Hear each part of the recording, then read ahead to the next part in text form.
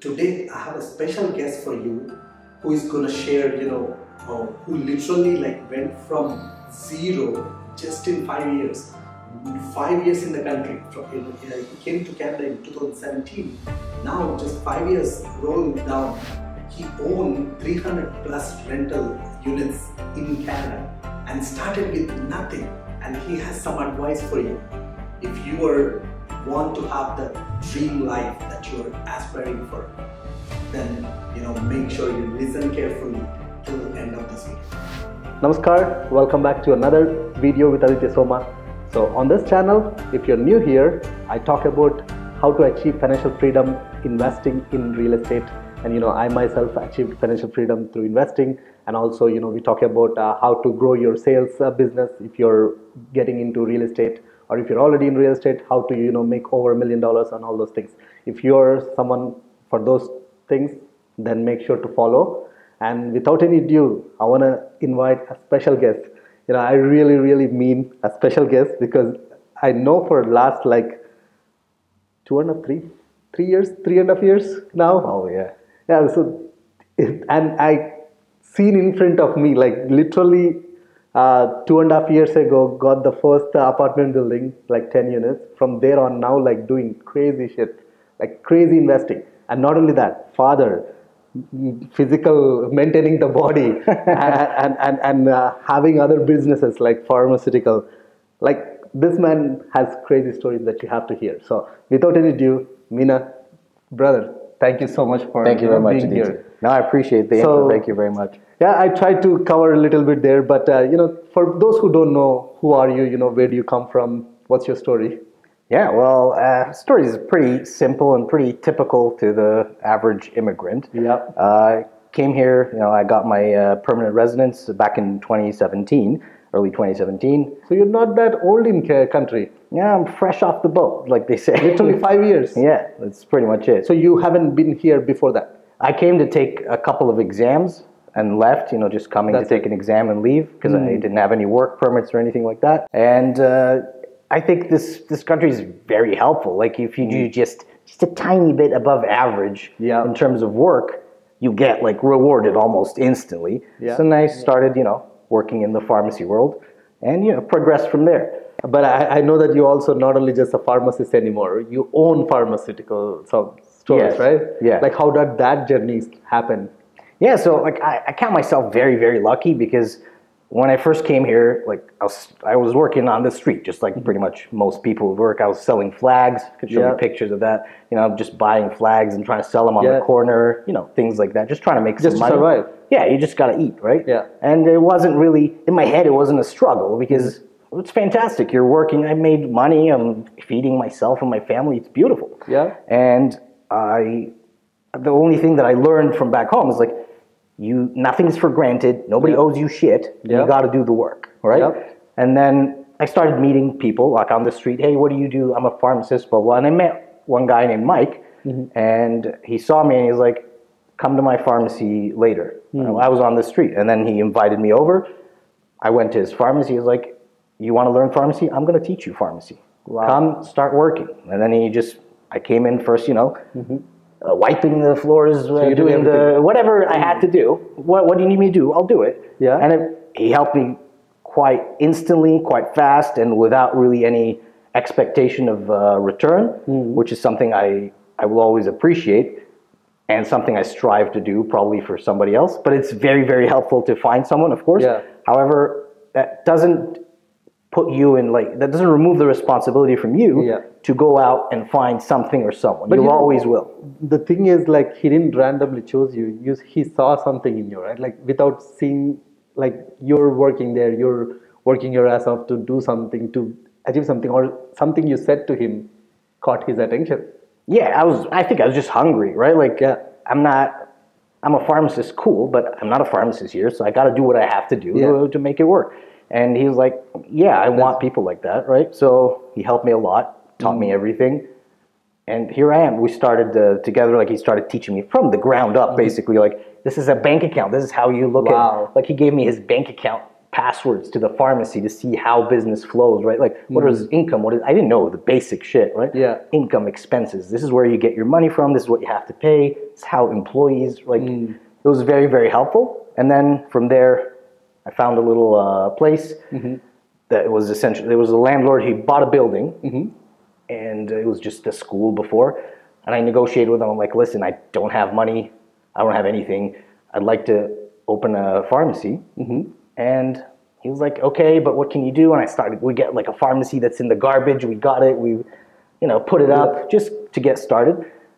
Didn't take any money, but the only thing that it took is just like, you got to stand outside, you got to talk to more people. And that's one of the things that my mentor always told me is like, the first rule is be the first one. He used to tell me that like every time. He's like, today, you tell yourself, I'm going to go first. I told him, what does that mean? He's like, just everything. You wake up, if you go to a store, if that's how your mentality is, you go to a store, you look at someone, say hi first. You look at this guy, smile first. Someone is asking a question, ask first. Just be that guy, because that puts your mindset in a place where, okay, I'm open to everything. I'm going to do whatever I can to get this done. And it just gets your mind in that mindset. Just take action. Don't stop and think about it. It doesn't matter. Just take more action. That's true. So true. So, and now like he's your partner?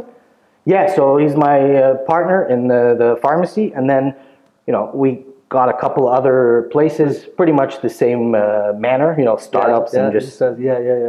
I sold some, and then I still have like pharmacy and clinic, hiring physicians and pharmacists and things like that, and then got into real estate as well.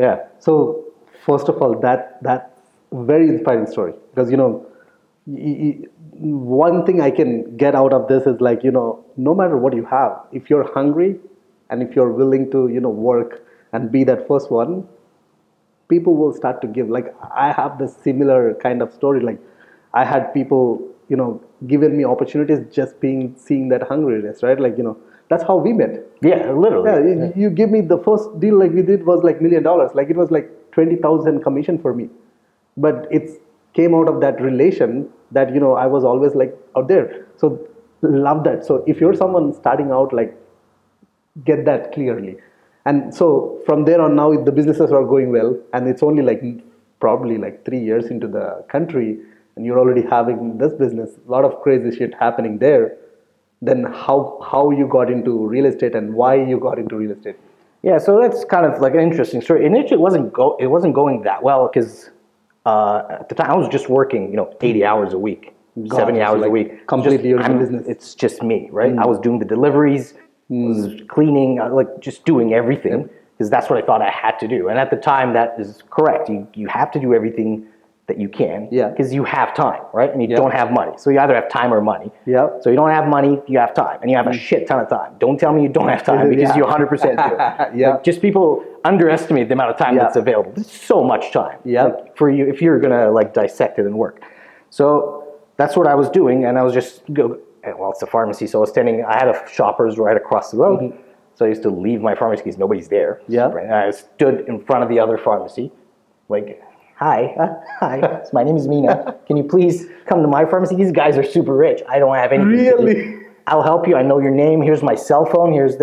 So that's how I was starting to build. When I got some base, I started to feel a little bit, well, I'm just doing the same thing over and over. And there was a point of diminishing returns, right? When you could do all the things and grow here, but after a while, it's not going to grow exponentially anymore.